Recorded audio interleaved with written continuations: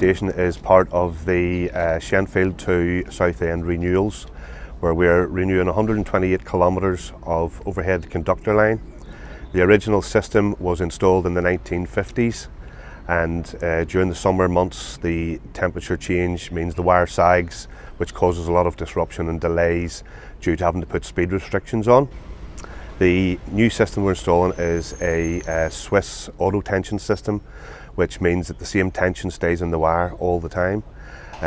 Whenever the temperature changes, the tension in the equipment will expand and contract to keep the temperature in the wire the same.